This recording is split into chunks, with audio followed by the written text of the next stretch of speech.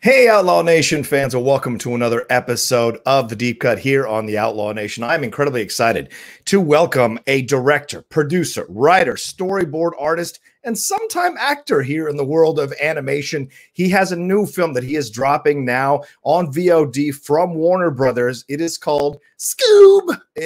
I'm so excited to talk to this gentleman. That is Tony Cervone. You've seen his work. I hope I'm saying that right. He'll correct me when he comes on. But you've seen his work in Animaniacs, Duck Dodgers, Pinky and the Brain, Tom and Jerry, the Tom and Jerry Tales, the Looney Tunes show that came out in 2011. He was the director of animation for Space Jam, which we're going to talk about, considering The Last Dance is happening all over the place now. And of course, he's the director now of this new film, as I mentioned, Scoob, which is an updated approach to a classic Hanna Barbera cartoon that is amongst one of my favorites, and I'm sure for most of you all, it's one of your favorites, Scooby-Doo and the Mr. Machine Gang. Let's bring him on now. Tony Cervone, how are you, man? Am I saying the last name right? How are you? It's Cervone, but that's Cervone. But yeah, that's I will also answer to Cervone. But okay, Cervone is totally fine.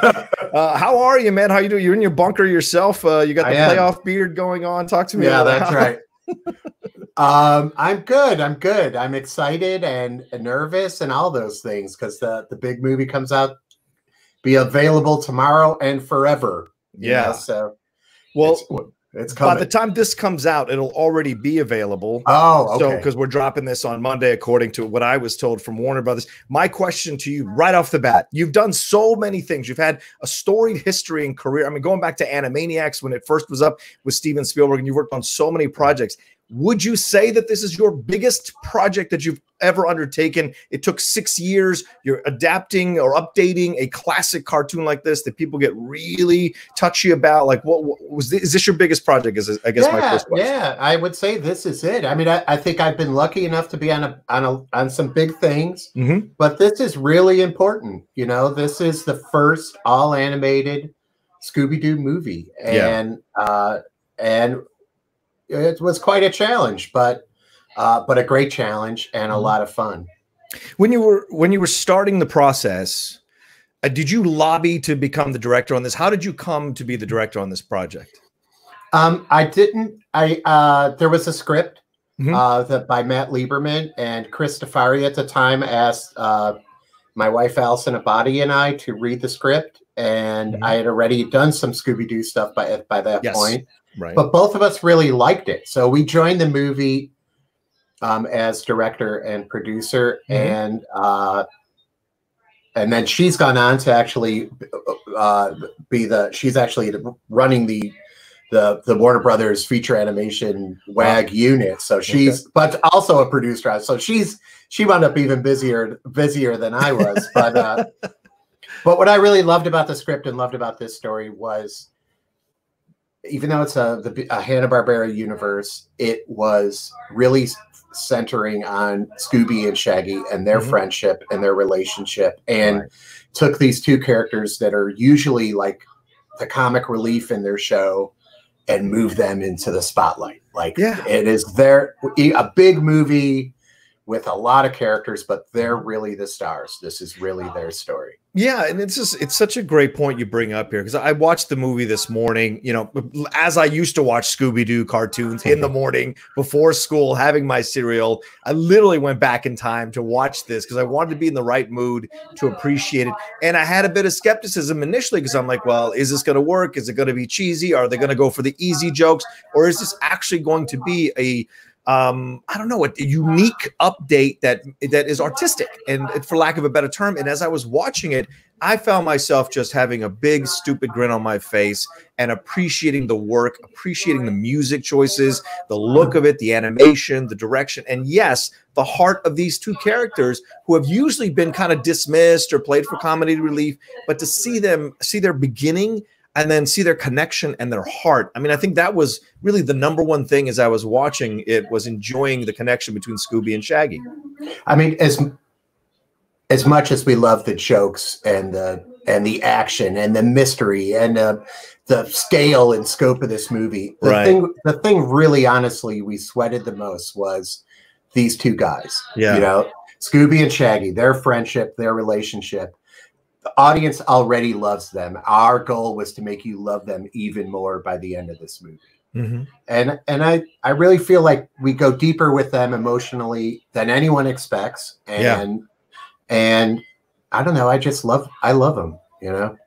Well, it's a very real story of like, well, what happens when one person, and I don't want to give away too much, obviously, because we want people to enjoy it and download it, but what happens when one person kind of goes farther than the other person? How does that affect the friendship? I mean, you talk about this, your wife being a producer, now she jumped onto the, like, you know, it's that kind of thing. I know. Like, I feel a little like Shaggy right now.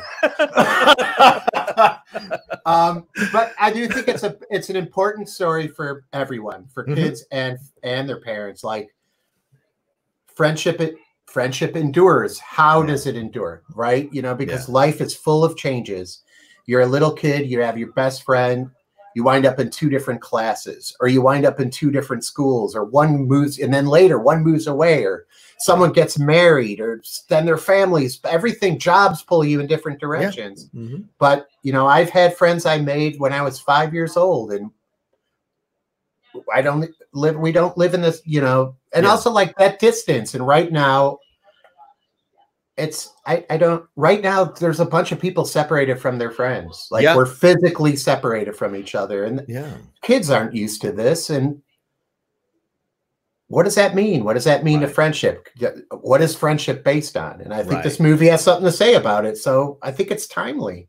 Absolutely. I do think it's timely as well. I mean, I wouldn't be surprised if families download this and their kids immediately call their friends or even the parents, because there's a lot here for parents and adults to enjoy, because yes, we can all act like we're mature, we've grown up, but cartoons, animated series, they have a way of touching us, you know, and ripping through all that and getting to our inner child, because a lot of us grew up watching these things, and they're our first lessons about life and about friendship is from these cartoons.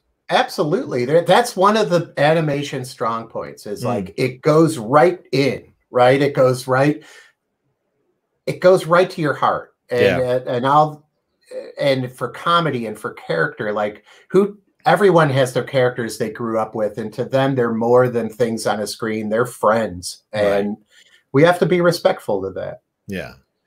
You only spend a few I think you spent enough time in the prequel area of this relationship. Was that the most important area of the movie that you all wanted to focus on to get that right? So it, like, because everything stems from that relationship. Right. Yeah. That first meet, you know, we get to see the moment when Scooby met Shaggy and what was going on and what was at stake. And I think that was that's a scene we worked on many, many times and tried different iterations of. And also it was important to me that the movie has a real sense of place. So it felt kind of real. And I grew up outside of Chicago, but I always felt that Scooby-Doo took place in Southern California. And I'm like, we're going to be here. I want to feel like I could walk down that boardwalk or down that street. I wanted it to feel real, like, but in a stylized cartoon way.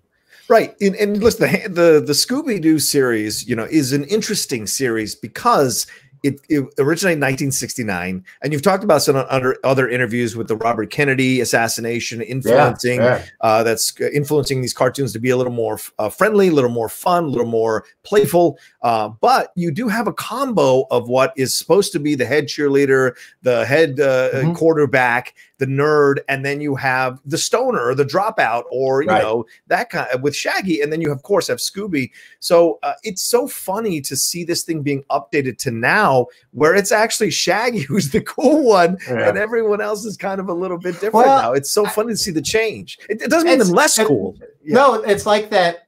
Remember the movie 21 Jump Street, right? Oh yeah, of course. How that flipped who was cool in the past and who's cool now, like.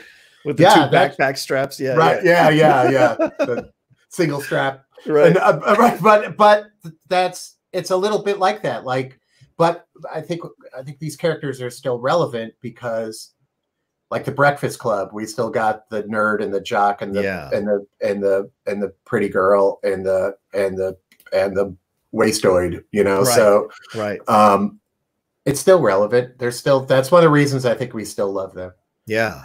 Well, I mean, and the update, I got to tell you, I really enjoyed this thing. Just absolutely enjoyed it. I love the update because, I mean, you can update this thing and take the easy way out, right? You can comment on the characters in a kind of smirky, snarky way, which I've seen other animated things do when they try to update, but yours doesn't do that. There's a lot of love for these characters throughout the movie, and I think that helps us even when you adjust them a little bit, like Fred being in love with the van, you know, Daphne with what she's doing with the, I mean, just from the beginning when we see them as kids, you're laying the groundwork. That's a Wonder Woman, that's topical. That's Ruth Bader Ginsburg, that's topical. Like all of it just works. And that's really the knight in shining armor. Yeah, knight in shining armor. Fred thinks he is, you know, like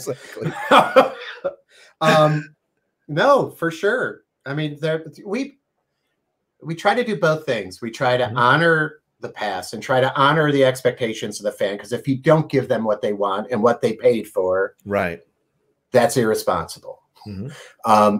But also we have to do something new, or we got to do both at the same time, and not at the expense of the other, you know. Right. And I think we did a pretty good job with that in the movie. Yeah, absolutely. I agree with that completely. When you look at the movie too, what struck me also is like, this is actually a layered story. This isn't a simple villain twirling the mind. There's more involved here than you would think. There's some educational stuff to discover about ancient Egypt. Like there's a lot thrown in here that I thought, you know, and Scooby-Doo in the past subtly throws these things in there every once in a while in these episodes. So I love that you honored that by making that a really integral part of the plot. Yeah, we actually talked to scholars, ancient Greece scholars, just to get things right. Like there's some prophecies and things that are, you know, and make sure that they were written correctly in the way they would have actually been. I mean, I think our Acropolis looks a little bit more like Las Vegas than probably it really did, but that's okay. It's a movie. It's timely. Right. But everything is colorful and fun. Like, it's Scooby-Doo. There's some scares. There's some things in there, you know, like but nothing I think is it's always done in fun and done in a colorful, cool way. Yeah.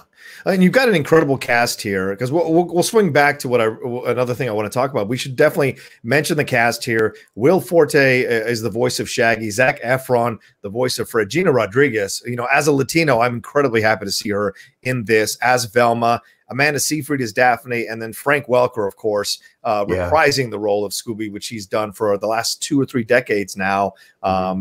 Incredible stuff. And you have Jason Isaacs involved in this. You've got Simon Cowell making an appearance. You've got a number of people involved in this. What was it like were you there in the sessions working? I've done voiceover before. Sometimes the director is there. Sometimes it's a animation director who's there, or a voice director who's there. Were you there for every one of these sessions with these actors to prep their performance? Okay. Yeah, I was there with the actors on every session and really worked with them, because, you know, we wanted to make sure this is a different universe. I feel like this is a Hanna Barbera cinematic universe, and it's different.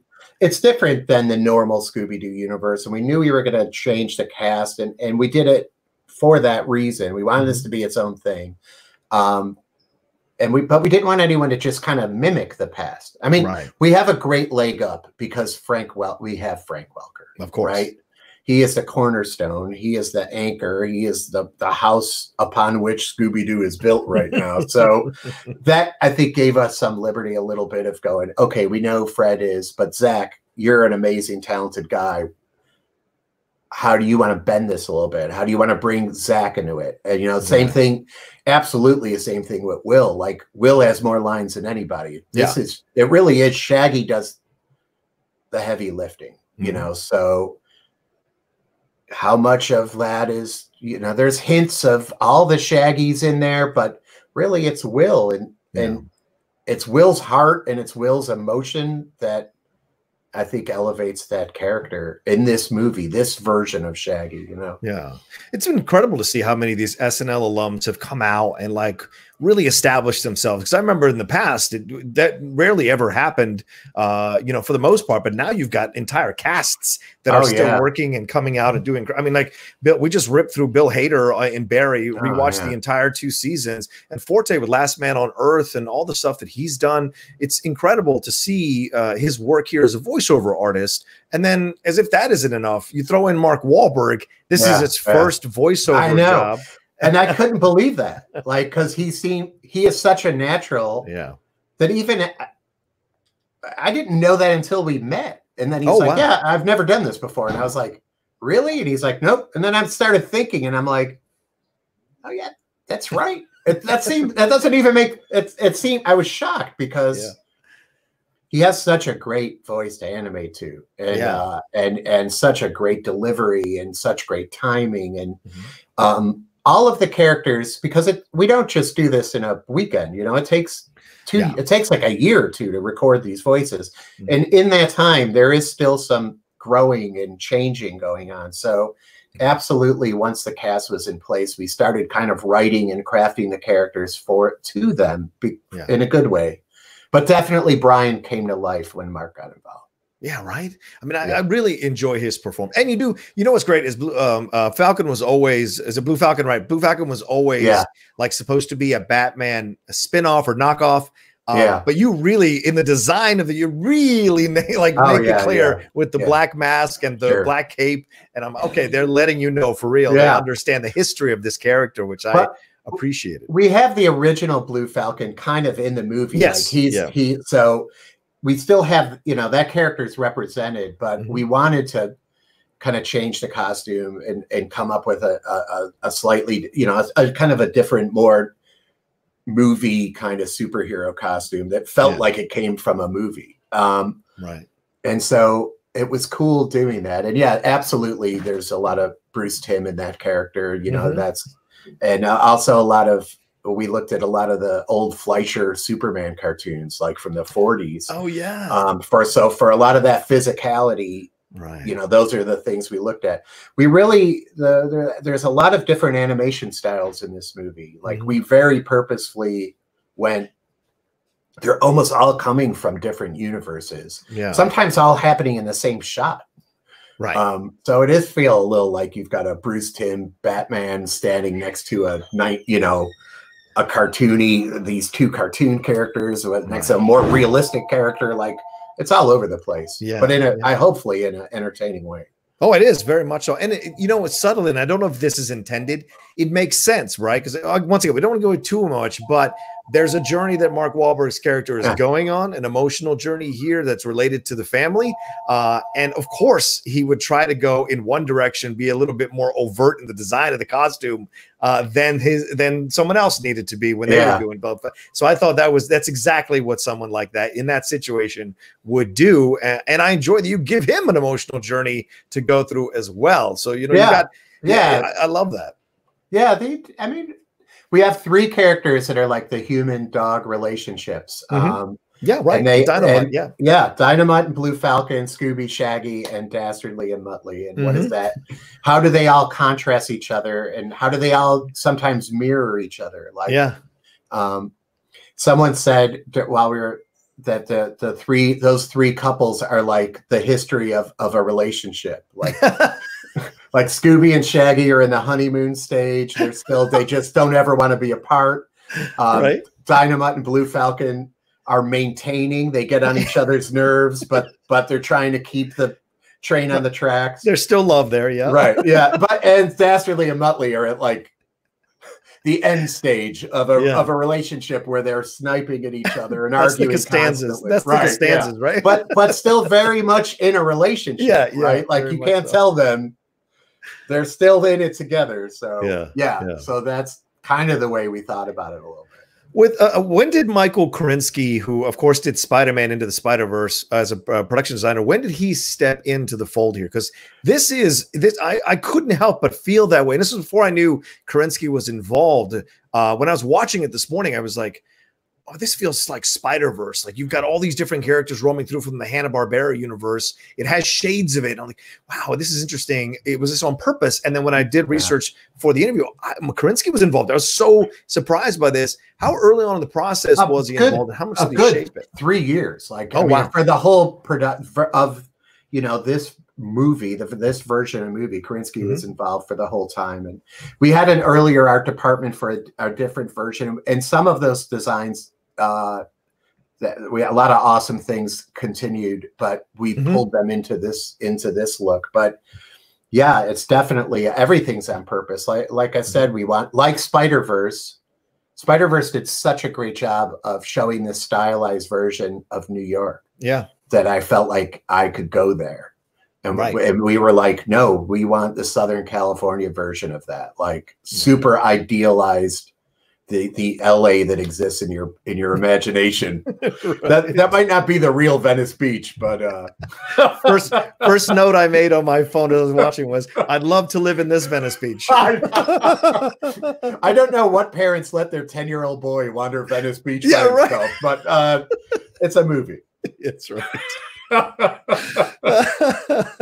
Yeah, and that's the other thing that's interesting about the movie is it feels not in a time. It just feels whenever you're watching it, it's existing, right? Because in the 80s, of course, a kid could wander Venice by himself, or the 60s, 70s, no problem. Nowadays, people go insane. Right? But again, it's an animated movie, so you give it that license, but it never feels like it's taking place at a certain time, which I think is kind of the charm of the movie. You could watch it in 20 years and still enjoy that it feels current. Oh, that's great. I hope so. Yeah, I mean, there's something kind of like, yeah, those are kind of modern versions of their costumes, but if something didn't need to change, we didn't change it. We actually had Jamie Mizrahi, who's a great stylist, come in and help us with the costumes, because we were like, what would these, if you're 20 years old, what would you be wearing now? And she's like, orange turtleneck sweater. And I'm like, all right. Dial it up. But also like some of those changes, even though they might be subtle, they're very feel right. So she was awesome and super helpful. Yeah.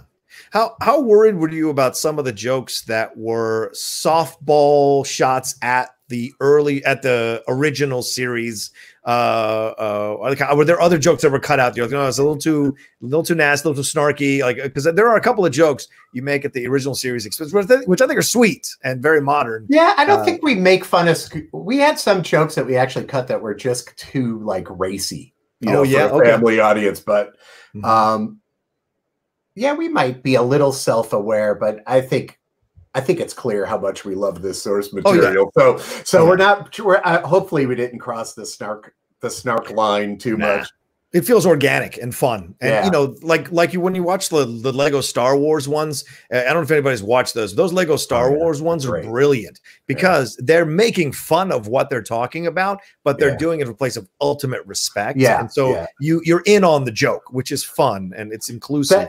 That's Mel Brooks's, the Mel Brooks law of parody is.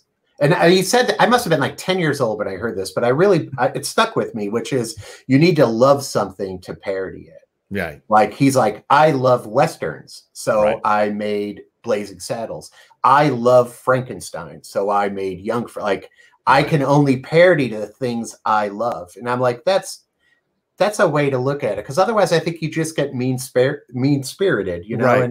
But if you love it, you can make fun of it and still be comfortable about it. Right. It almost feels like a friend would do. A friend who always knows, how to get you in the right place and still be okay. And like Friends, that's something we try to work joke-wise in with the gang, right? The way the gang kind of interrupts each other or teases each other. Like they're friends, and that's how friends talk. They talk over each other a little bit. They make fun of each other a little bit. They get frustrated. They hug each other and love each other. So we try to do all those, we try to make it feel like real people. Yeah. And certainly that comes across.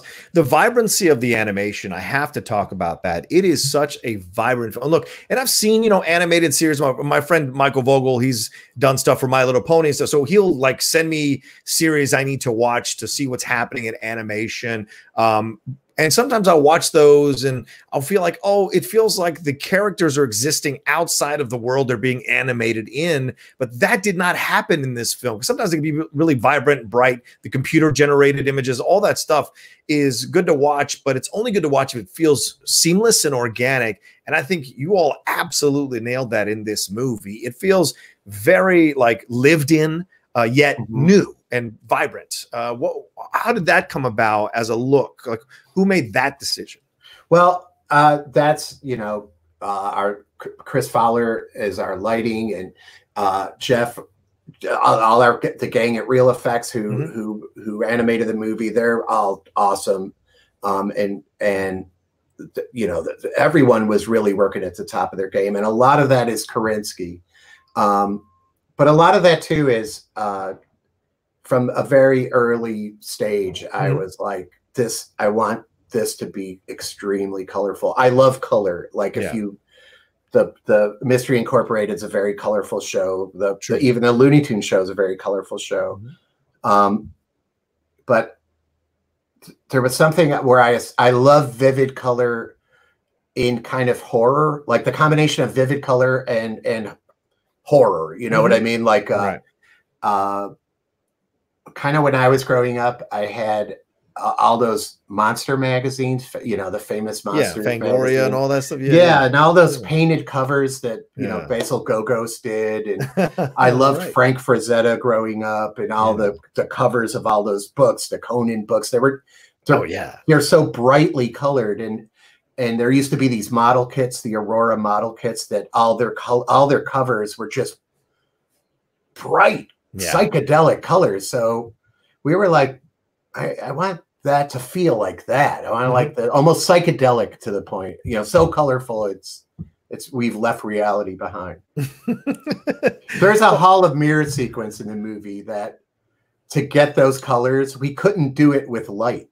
Right. So without giving, you know, like it's so colorful, we had to actually just make colored versions of the characters. Oh, wow. Do you know what I mean? Like we couldn't make Scooby-Doo that blue just by putting him with blue light. So we were just like, I guess we got to just make a blue Scooby-Doo.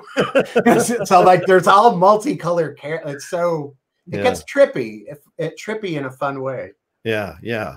Were you distinct when you were like, how much time did you all spend on getting the script right, getting the lines right? Because like you said, there's 3 different relationships in this movie.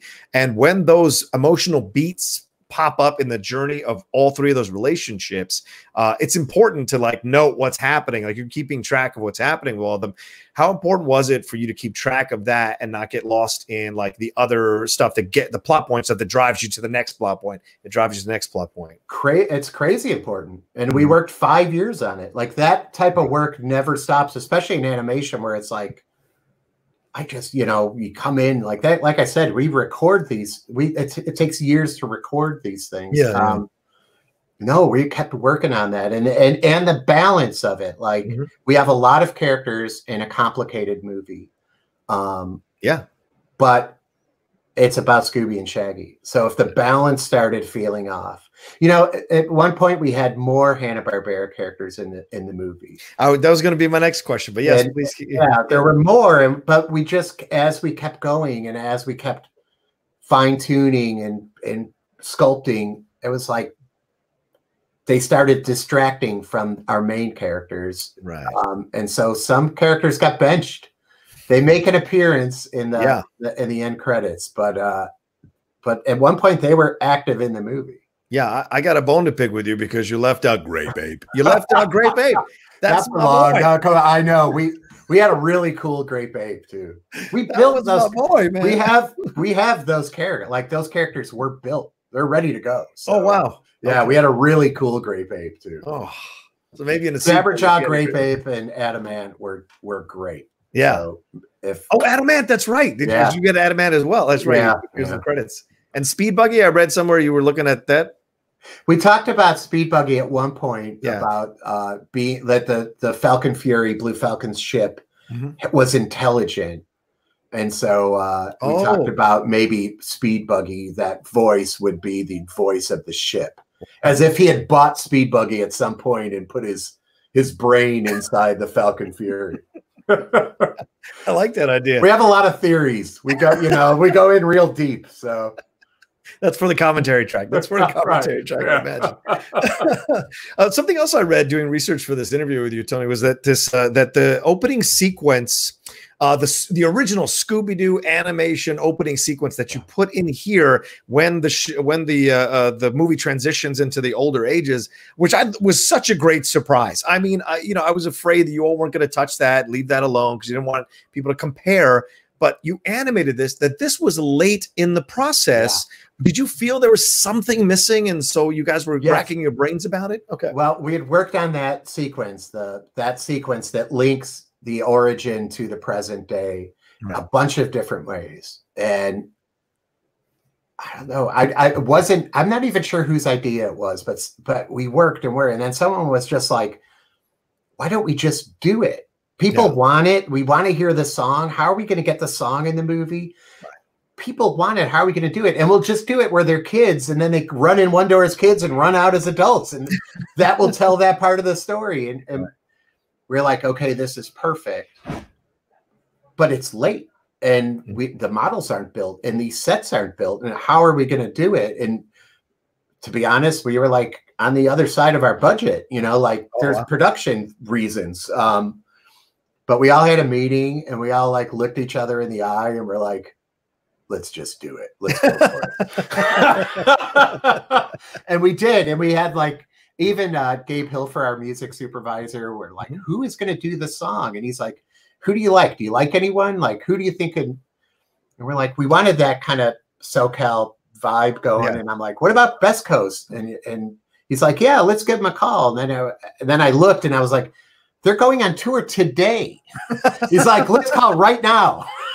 And they did it. Like, I think they did the song within like 3-4 days of talking to them. So wow. It was awesome. And they were they were cool. And I love the way it's a good encapsulation of the movie. It's the same. It's the same, but different. Yeah, I agree. It is the same. And it isn't one of those remakes that's trying to be different to be different.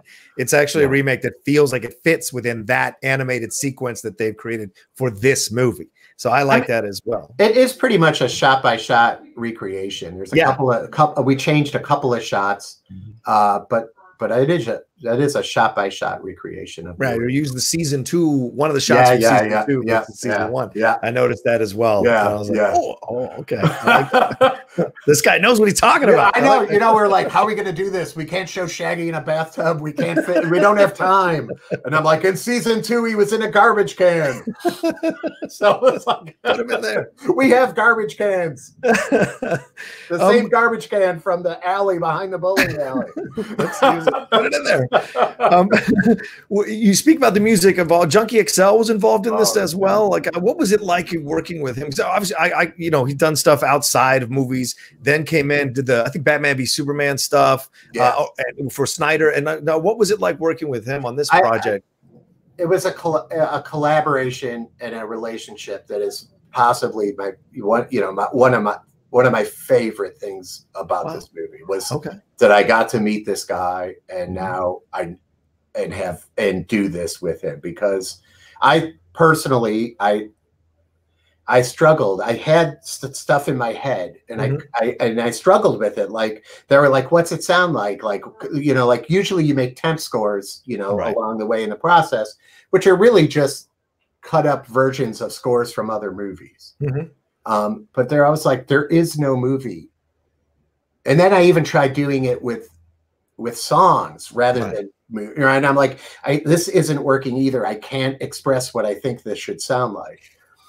And then I met Tom Holkenborg. We sat down, and within 5 minutes, I could tell this guy, what's going on in his head is what's going on in my head.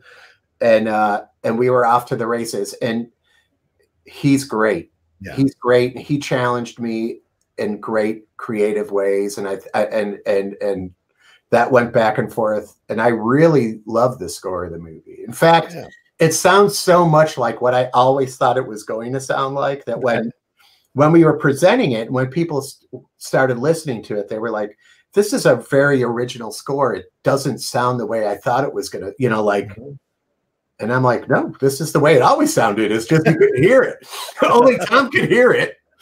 But I really love the music in the movie. Yeah, the songs you choose. I've been doing this long enough that in my head, but when I see a movie use like a song that's already been out, for example, California Love, I'm thinking to myself, oh my God, how much did they spend on this? And then you've got all these other songs in here. Were they Warner Brothers licensed songs or connected songs, or did you have to pay to use all those songs? We did. Wow, that must have been something in the pitch to use that. It was.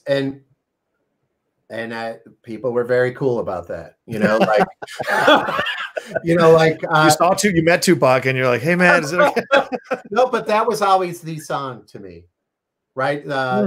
Things come and go over the course of 5 years. And I was like, yeah, that is the LA anthem. I want this, like we need to start in LA. What is the most LA song? And we tried other things. And I was like, are you going to tell me it's as good? And no one could say it, we tried. And for a while we thought we couldn't afford it and all that kind of stuff. But I was like, this is the song. Yeah. Yeah. And there's like 2 or 3 songs where I was like, this is the song, the DJ Khaled song, the All I Do Is Win. All I Do Is Win. Yeah. This is the song. This is Brian's song. This is it. There is no other song. Right. We tried other things and I'm like, nope, this is Brian Falcon. And it so works because Brian wants to say that kind of stuff and pump himself up. It totally works.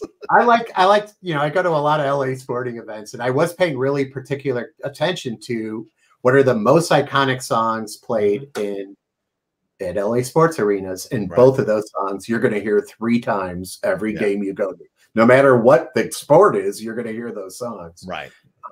So I thought they were good picks. Was there a song you really wanted to use that in the end you guys just couldn't do it or couldn't get the rights for it? Is there, or did every song you really wanted to use, you got? Every song I really wanted, I got. Like one example was when Henry Winkler, his character is Keith, when he's announcing Blue Falcon and it begins like the pre-show, the Blue Falcon pre-show. Yeah. Like I was like, that's got to be that Alan Parsons project that the Bulls played when like for every game. Yeah. And they're like, okay, sure. And then we're like, hey, that ain't cheap. And I'm like, we tried it topical again. Yeah. We tried other things too. And I'm like, man, ain't right. There's only like that doesn't work. Yeah. So, and especially like I said, I grew up outside Chicago, so and was the animation director of Space Jam. So right. That is in my blood. Don't underplay that. That's a big deal. That film still endures. I mean, I was going to ask you about it. I got 2 more questions, but I do want to ask you about that. Let me circle back to that. How much input did the actors have in the crafting of their character? I know we talked about Will Forte, but like Gina Rodriguez with Velma and Daphne with Amanda Seyfried and Fred with Zac Efron. How much of their homework were they doing to come into the booth? Because I'll be honest with you, I have some friends who show run, and sometimes celebrities get involved and they don't want to do the work. They just want to come in, do their thing, and run out. And there are stories about that, but there are other celebrities who understand they're servicing the piece and want to work with the director. Do you get that from everybody involved in the cast? Everybody in the cast. Well, I mean, one thing is we're making a Scooby-Doo movie, so it's not like, if anything, so we didn't have like unfamiliarity where, everyone was familiar. If anything, we got a little bit of, I don't know, that character is so iconic, like, but then it became like, no, we're not imitating. And don't be intimidated by the people who came before, and like work it. Right. And we did everyone, but Ken Jeong working on Dynamite, like that's a lot of back and forth, a lot of collaboration, a lot of collaboration. And Jason Isaacs. Yeah, it's Dastardly. Jason Isaacs is Dastardly. Like I love the original Dick Dastardly, but he's a pretty one-note mustache twirling villain, like not a lot of depth. But then talking to Jason, who's a guy who's made a career of playing, playing bad guys a lot, but really the world's most interesting bad. Like, how do we make Dastardly interesting? And a lot of back and forth, a lot of talking, and a lot of rewriting. Adam Zekiel, one of our executive producers, a lot of a lot of thinking and talking and rewriting, and Dastardly and Muttley are like the shadow version of Scooby and Shaggy, right? Yeah. They both have this bond, but one is all about personal sacrifice, and while one is all about I'll sacrifice all of you for like a personal sacrifice versus let me put you on the block for this. Yeah, it's like it's sweet introverts versus crazy extroverts. That's what it feels like when you juxtapose those. Yeah, two it is. But they're both two dudes who love their dogs. Yeah, it's so true. And Dastardly in a very weird way, but yeah, I mean, I don't want to give anything away, but that story he tells about his dog leaving through the port. I mean, that story was brilliant compared to what actually was happening. I thought that was hilarious. When it's not, it was one of the editors started doing at one point there. Well, I know it's kind of spoiler territory now, but at one point that was just straight. Like I'm telling the story and so I'm showing mirrored. Okay. Yeah, but then he kind of started messing with it. We were like, wow, that's a brilliant idea. Totally works. And I was like, let's do that. That's Dastardly. Yeah, of course. He's Dastardly.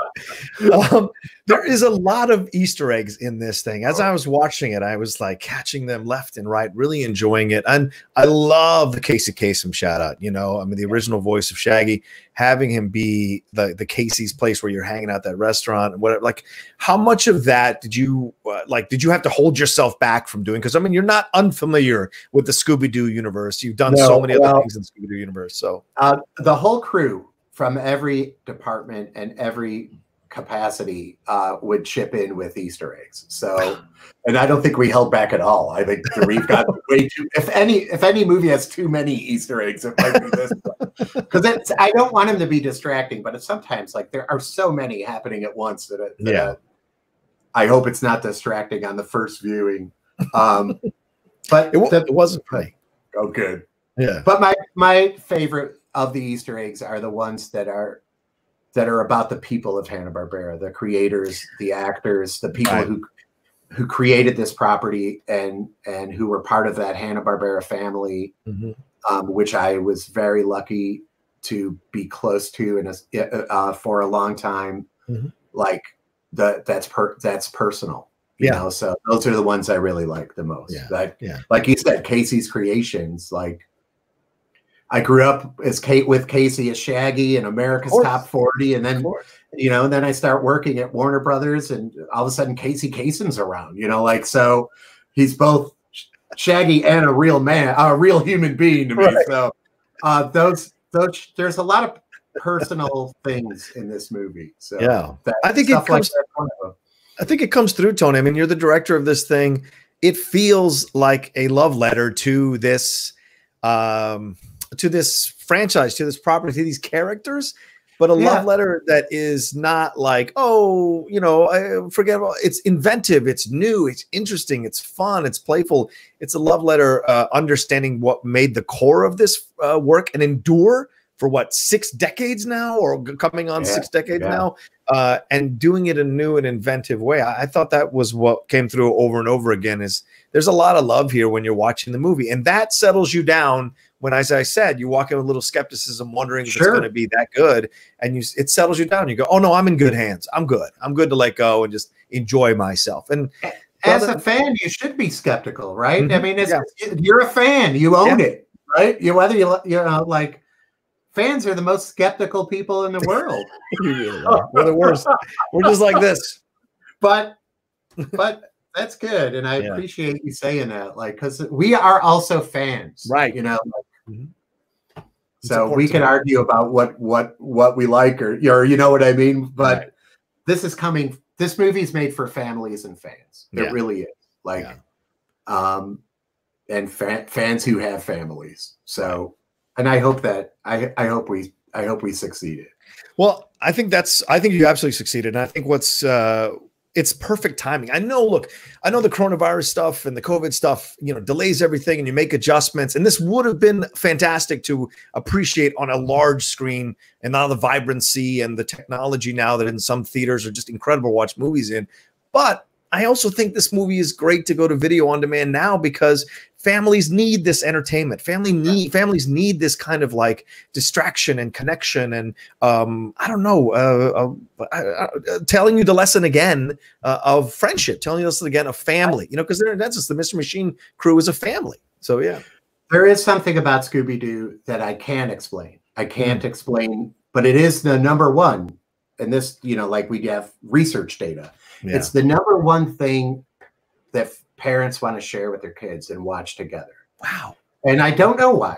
And but it is comfort food. Like this is a comfort food. This is a comfort. I've done a lot of Make-A-Wish, Scooby-Doo Make-A-Wish things, and you're like, you got one wish on Earth and it has something to do with Scooby-Doo. That's important. That's awesome. So and a few of them, you know, like, so I agree with you. This is a tough time and people, it's tough and we're scared and we're insecure and things are uncertain and people are losing their jobs like crazy. And that's, but if you could take a 90-minute break and sit down and laugh and see something colorful and fun and summery, I don't know, maybe it is good. You know, it's. I think so. And I think it crosses the political spectrum. So you don't have to worry about that. You can just sit back no matter what state you live in and enjoy it. You know, I think that's really important too. Yeah, no, we're not taking a big, you know, like, I feel like it's a cool thing that I think everyone can enjoy. And really across all kinds of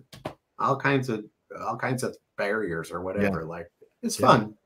Yeah, absolutely. And I love the multicultural approach. I mean, I mentioned it a few minutes ago. I love Gina Rodriguez coming in. That's one of the gifts of voiceover is it doesn't matter what color you are. It matters what your voice sounds like. It matters to me. I mean, it really does. It matters to me. Like, when we started talking to people really early on in the process, like in the first year, even though we knew we wouldn't record people for a long time. Right.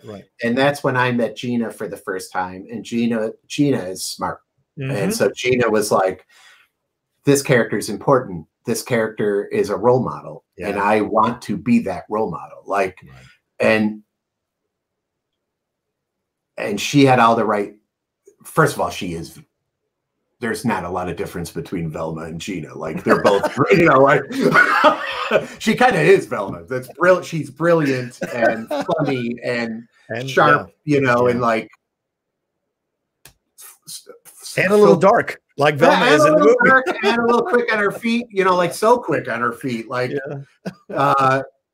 so that, you know, she meant it too. Like she's the first person to say it. Years later, we said, "Are you ready?" I'm ready. Yeah.